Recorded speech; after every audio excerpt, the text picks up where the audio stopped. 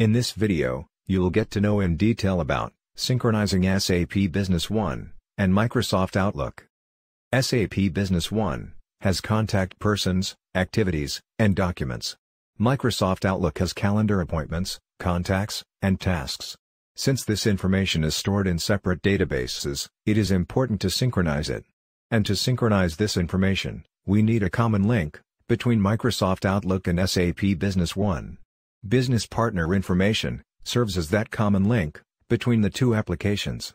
To synchronize with SAP Business One, therefore, each calendar appointment, contact, or task in Microsoft Outlook must be associated with a business partner.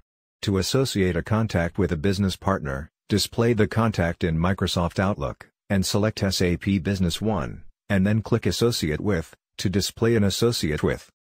Click the Lookup button, to the right of the Business Partner Code field, to display a list of business partners, or click Recommend to display a select contact, from Recommendation window. This window lists business partners, who share the same email domain name, with the Microsoft Outlook contact.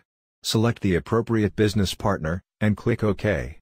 After the contact is associated, click the associated contact, to view the database name, business partner, and contact name that this contact is associated with. If the contact names in Microsoft Outlook and SAP Business One are different, the Create as New Contact Person button is activated automatically. If the names are the same, the Use Existing Contact button is activated. Click Synchronize this, and then OK, to dismiss the message that pops up, then click Save and Close.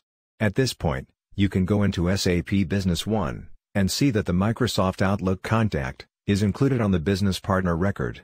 Your associate tasks and calendar appointments with SAP Business One business partners in a similarly intuitive fashion.